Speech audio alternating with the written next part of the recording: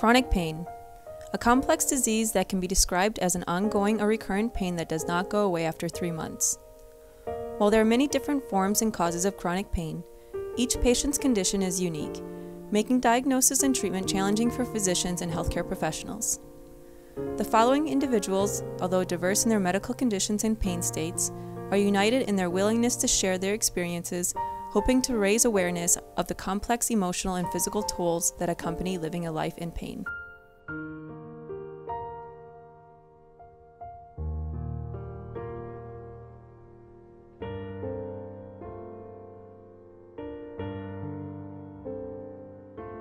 Through the years, my job has always been working with my hands. I went to high school and then the Army and then became a plumber, and at work I was working in a confined space too long and I went to stand up and I couldn't stand up straight and ended up going to the doctor after, and they found out it was a herniated disc. So from there I had one back surgery where they took part of the disc out, and it was good for a year. I went back to work, and sitting on my toolbox I went to get up, my leg gave out. Went back to the doctor and they said a disc fragment broke off, you need another surgery. They said we have to do a fusion, and they put the rods and screws in. They took some more x-rays, like 6 months, 8 months, and then a year. The fusion didn't take. Your screws are moving in your vertebrae. I think it was 2001 was the last surgery. I woke up with a brace around my waist. I said, what's that for? And they said, well, that's temporary. We want to make sure that it's going to have time to fuse. I still wear the brace to this day. I never got back to work after that because I didn't recover. So I wear a $2,000 brace to be able to stand or sit. I was involved in a car accident. Initially, I'm a nurse and I worked at UNE. I fractured C4, 5, and 6. I was 6 months in the hospital. The OT and PT and nursing were right there, to help me all the way through. The worst part, actually, is that I can't feel from my breast down. And I have some movement of this arm and hand. This one, very, very limited, and this is where most of my pain is, especially when I have spasms. And I've had it since my accident. Years with the SEAL teams were a training like no other. Pain was something we learned to deal with. It doesn't matter how painful it gets. The injuries stacked up on one another comes with the territory. It's just, they're just injuries, and I dismissed them. Both my shoulders, my base of my spine is fractured. I've got 5 herniated discs. I've been opened up surgically about 5 or 6 times in the abdomen. My right and left Achilles have been severed. Everything is all banged up and destroyed. This part's okay. And then PTSD sits. The PTSD has an association with this chronic pain like I never realized before. I never would give it to someone, but if you could give it to someone and take it back, I think the person would be like changed forever, and they would have a perspective on the disease or whatever it is that like never before, like no medical journal could give them. Each chronic pain patient requires a treatment plan that is specialized to their own specific needs, one that focuses on reaching the person's individual goals and improving their overall function and quality of life. Sometimes relieving the physical pain is not enough. A specialized care plan must address both the physiological and psychological components associated with chronic pain. By listening to a patient, a healthcare provider can create an environment that facilitates a healthy partnership, encouraging patients to become proactive in their own care.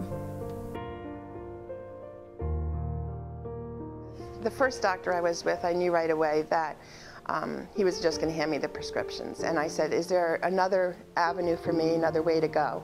It was not giving me the incentive to want to help myself because I just felt like an example or a study or just somebody that they don't know anything about, and I wanted to be known. I wanted someone who knew what they were doing and knew what they were talking about, that had compassion.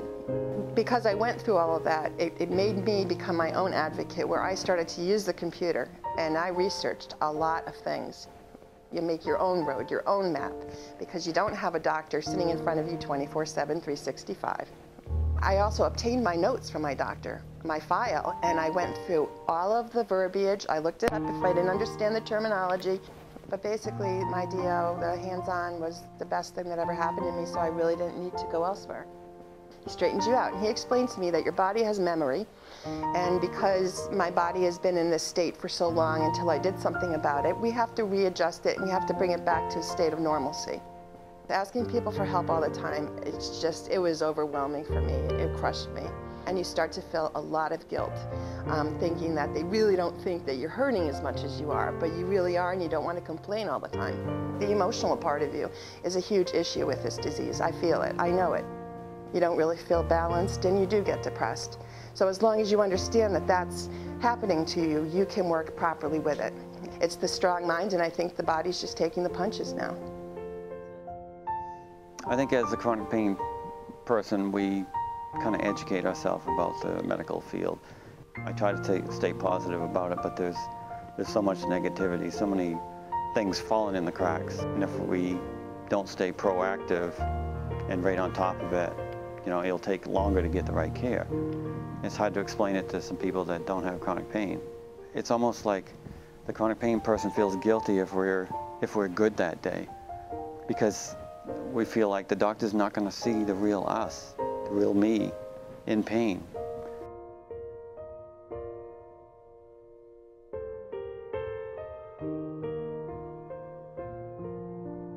I was just so thankful to get a name and to have a doctor who understood that yes, I was in pain, no, I was not faking.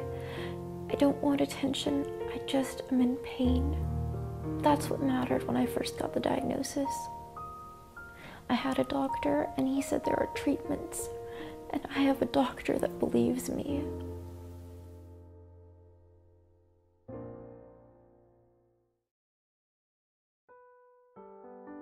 By that time, the pain had gotten so bad that I was thinking I had bone cancer. That's the only thing I could think of, and I was praying that my only hope was that I could live to see my son graduate from high school.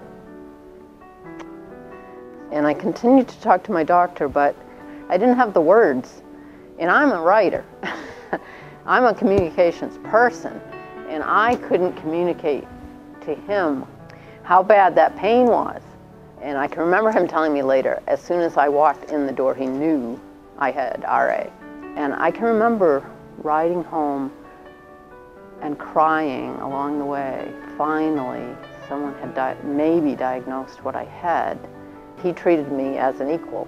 I knew my body better than anyone else, better than he did. He was an expert in rheumatology, in the drugs that would help me, in my body's symptoms, but I knew my body, and he acknowledged that and encouraged me to act as his partner. And he is my hero, my savior. I love him to death. I reach out to other resources besides people, and social workers and doctors that say chronic pain is something they don't want to talk about or they don't deal with. I work with horses. I feel the horse, and that horse feels me when I'm working with that horse. And I've found nothing like it in my life. When I'm done about 3 hours with the horses, I'm good to go for the rest of the day. My family is the best, and I'm very, very fortunate to have the husband I have, and the children I have, and the grandchildren I have. It was very hard on all of them, and it was especially hard on Mike. And that's all I've had over here is love. I mean, all my extended family and my friends. And under my spinal cord injury, there's a person, and a person that wants to express herself, you know, and be a meaningful member of the community. Chronic pain patients need support from their surroundings. Healthcare professionals that listen and accommodate are likely to come up with creative solutions. By being engaged in their own recovery, patients can maintain the optimistic outlook that is necessary for effective treatment. Communication, understanding, and provider empathy can have enormous positive impacts on the people who suffer from chronic pain. The truth is, we may never be pain-free. We don't want to lose hope, but we need to live our life. This is our life. Every day that goes by is another day of our life that we have used up. And we can still live a very worthwhile, rewarding life, even if we do have pain. Pain is inevitable, suffering is an option. And I say that you can still have a fulfilled life with chronic pain. You just got to be more creative and adjust your life to your condition.